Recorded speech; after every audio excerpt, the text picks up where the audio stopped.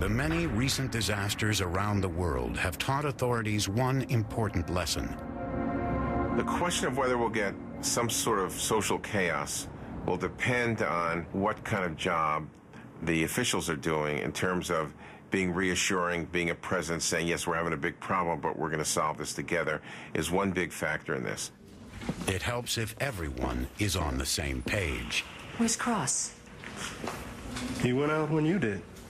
Councilman Cross, what is this solar storm we keep hearing about?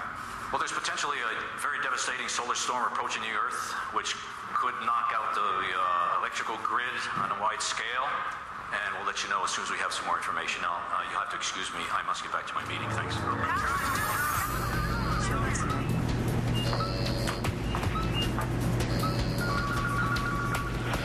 Look at these power surges. Hey, Tara, it's me. Peter, there's surges all over. Yeah, well, that's what happens when you tell people to power down. You know, you have the opposite effect, and people start calling each other. Do me a favor.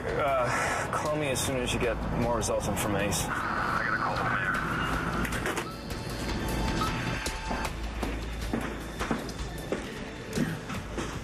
I'm here to reassure you that power crews are hard at work. But this solar storm has affected satellites, and that's why things aren't working the way we're used to. Our emergency teams are ready. Thank you.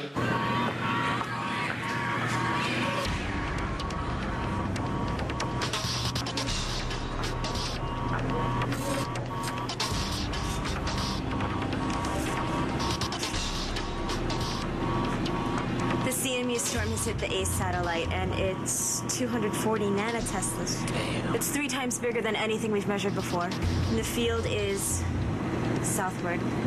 A southward magnetic field, 240 nanotesla, is going to be mind-boggling, leaving us fully exposed to the fury of the sun.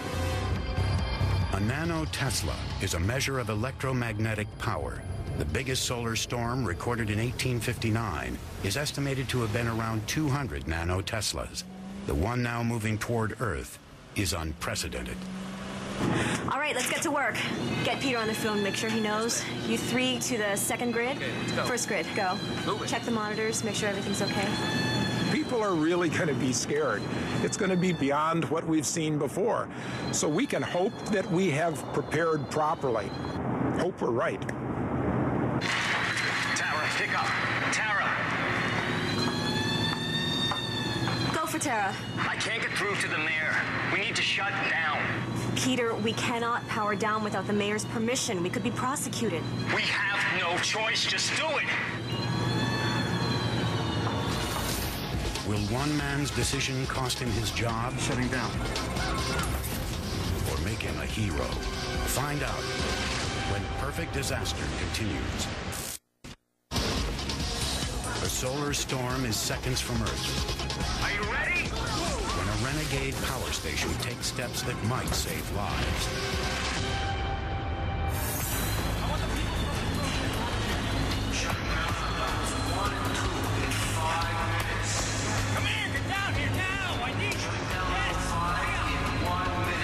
The data is clear. The perfect solar storm is powerful and has the potential to cause damage to grids around the world. In Brooklyn, the initiative of one man could make a difference. With communications disrupted and time running out, few other power stations will be so prepared. Are you ready? Shut down in 15 seconds. Take out 2 and 3.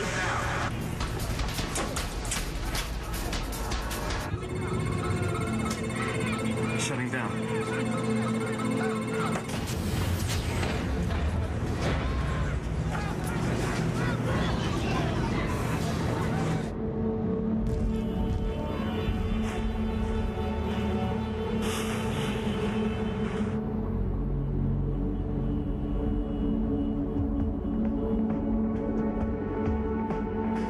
The controlled blackout has left Brooklyn in darkness, but there are still lights on in the rest of the city.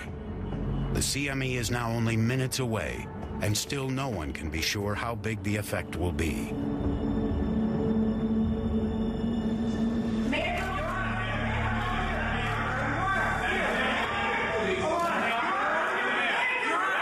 Authorize a deliberate blackout of the the City of New York in Brooklyn to protect a region of the city from a potential destructive power surge. I am not blacking out the whole of New York because there actually isn't any way of knowing whether this grid system will be affected by it or not. Meanwhile, elsewhere in New York, people are gathered in the streets to watch what is promised to be the most spectacular light show known as an aurora ever seen. The aurora is a rare and beautiful sight, usually seen near the poles, but this one reaches right down toward the equator. It will be visible almost everywhere on the dark side of the Earth, but its beauty is a cruel deception.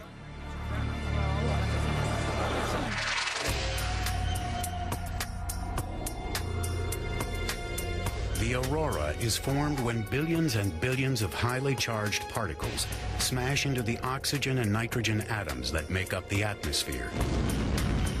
As the particles collide, they react and release a burst of light energy. In the upper atmosphere, the aurora appears red and green, closer to Earth, blue and purple. Combined, they create an undulating light show 100 miles high. We'll be going live to Europe as this spectacular display covers the night side of the Earth.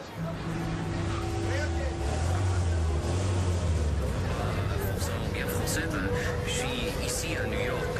Nous sommes tous en dehors, regardant devant cet arc-en-ciel. C'est merveilleux et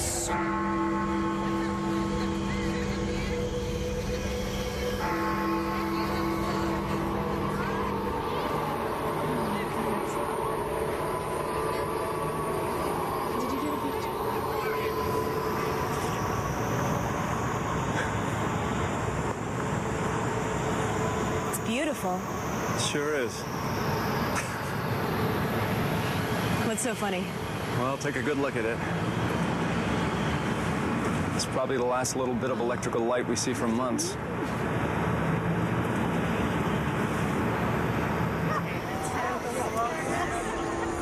If we think of this as the beginning of something that's a global catastrophic event where we're going to be basically out of electricity for the foreseeable future, then what would have otherwise been a beautiful image of lights in the sky will become a sign of an ominous and dangerous and uncertain threat.